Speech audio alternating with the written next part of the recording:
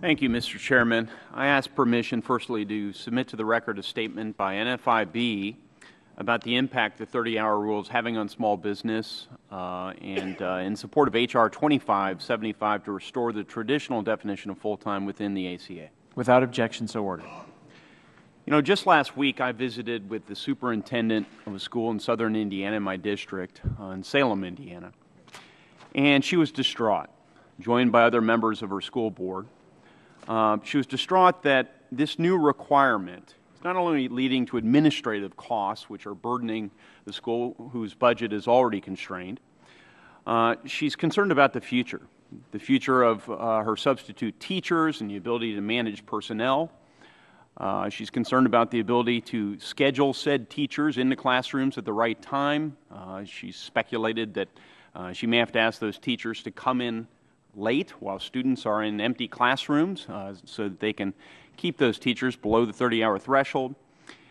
And very recently, one of her best employees actually left, citing this specific provision of the Affordable Care Act. 39 Indiana school corporations have sued the federal government in reference to this 30-hour provision because of the undue financial and administrative burdens it puts on them. I've talked to representatives from Indiana University who said they'll cut the hours of 1,000 employees over the coming year to comply with this act and this provision. And of course, we've heard the compelling testimony today from the largest community college system in the country, a community college system known as Ivy Tech out of Indiana. Mr. Snyder, as president of Ivy Tech, we've already heard from you today the impact of this 30-hour provision. It seems clear, at least from your perspective, that this impact has not been exaggerated. It's not speculative. It's very real, and it's impacting your operations here and now. Has the delay of the employer mandate for 1 year, and to any significant degree, made it easier to deal with this 30-hour provision? Well, there's a proposal. The part of the law is the look-back provision, so you actually have to keep the data now. We started keeping it at October 1st, so the administrative burden on this is taking place as we speak. What about the changes that were discussed here today? There were some discussed to solve or at least salve any problems that are related to this 30-hour provision. Do you think that those proposals that were put forward, have you heard anything here today that would entirely solve the challenges you're dealing with? No, I think your proposal is probably directionally the way we have to go. The current law is both prescriptive, very prescriptive, and vague at the same time, so that people in our situation don't really have a full compliance understanding.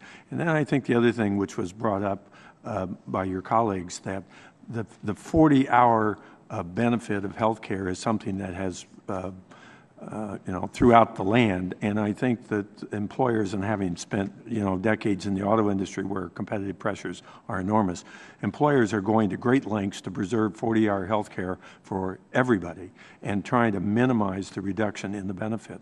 And I think this actually is counterintuitive, and that is making the 30-hour week the threshold is going to force everybody in that same bucket, and the additional costs for us, which is $12 million on a $25 million current spend, are unachievable.